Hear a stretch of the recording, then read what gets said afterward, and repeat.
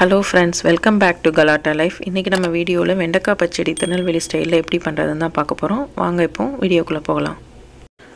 அதுக்கு தேவையான பொருள்லாம் பார்த்தறலாம்.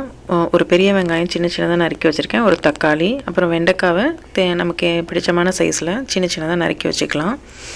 நான் இந்த மாதிரி நறுக்கி வச்சுக்கிறேன். அதுக்கு அப்புறம் கொஞ்சமா புளி எடுத்து அதை ஊற வச்சுக்கலாம். அதுக்கு அப்புறம் தேங்காய், கொஞ்சம் வெங்காயம், கொஞ்சம் சீரகம் போட்டு அரைச்சி வச்சுக்கிறதுக்கு அது தனியாக எடுத்து வச்சுக்கலாம். அதுக்கப்புறம் கொஞ்சம் பெருங்காயத்தூள், கொஞ்சம் மல்லித்தூள், கொஞ்சம் மிளகாத்தூள், அப்புறம் கொஞ்சம் மஞ்சத்தூள், இதெல்லாம் தான் இதுக்கு தேவையான பொருள். வாங்க இப்போ வதக்கலாம். ஒரு கடாயில் எண்ணெய் ஊற்றி வச்சுக்கிட்டு அதுக்கப்புறம் கடுகு கொஞ்சம் போட்டு அது நல்லா பொரியணும். கடுகு நல்லா பொரிஞ்சதும் அதுக்கப்புறம் நம்ம நறுக்கி வச்சுருக்க வெங்காயத்தை அதோட சேர்த்துருவோம். சேர்த்து நல்லா வெங்காயம் நல்லா ஃப்ரை ஆகிற வரைக்கும் நல்லா வதக்கிக்கலாம்.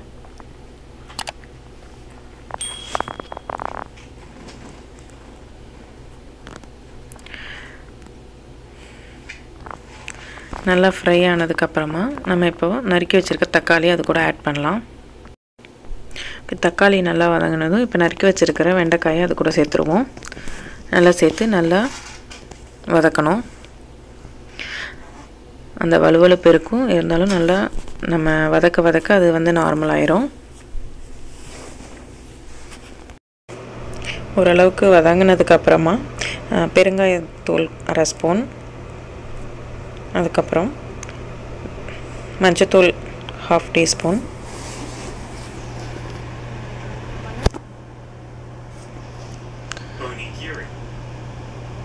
அதுக்கப்புறம் மிளகாத்தூள் 1 ஸ்பூன். உங்களுக்கு தேவையான காரம் எவ்வளோ வேணுமோ அதுக்கு ஏற்ற மாதிரி நீங்கள் போட்டுக்கோங்க. நான் 1 ஸ்பூன் தான் போடுறேன். அடுத்து மல்லித்தூள் 1 ஸ்பூன் போட்டுக்கோங்க. எல்லாம் போட்டுட்டு நல்லா கிளறி விட்டுக்கோங்க. அது கூட உப்பும் சேர்த்துக்கோங்க. உங்களுக்கு தேவையான அளவு உப்பும் சேர்த்துக்கு நல்லா கிளறி விடணும்.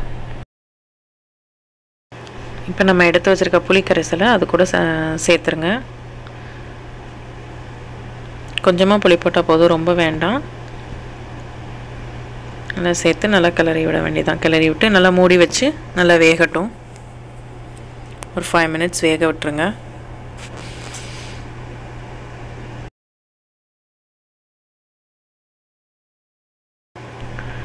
நல்லா வெந்ததுக்கப்புறம் நம்ம அரைச்சி வச்சுருக்க தேங்காவை அதில் சேர்த்துற வேண்டியதான். சேர்த்துட்டு நல்லா கிளறி விட்டு 2 மினிட்ஸ் கொதிச்சதுக்கப்புறம் அதை இறக்கிற வேண்டியதான். அவ்வளோதான், வெண்டைக்காய் பச்சடி ரெடி. உங்களுக்கு கடைசியாக வேணும்னா வெல்லம் வேணும்னா ஒரு சின்ன பீஸ் வெல்லம் சேர்த்துக்கிட்டிங்கன்னா இன்னும் டேஸ்ட் அதிகமாக இருக்கும், நல்லாயிருக்கும். அவ்வளோதாங்க, வெண்டைக்காய் பச்சடி ரெடி ஆயிடுச்சு. இந்த வீடியோ உங்களுக்கு பிடிச்சிருந்தா லைக் பண்ணுங்கள், ஷேர் பண்ணுங்கள். தேங்க்யூ.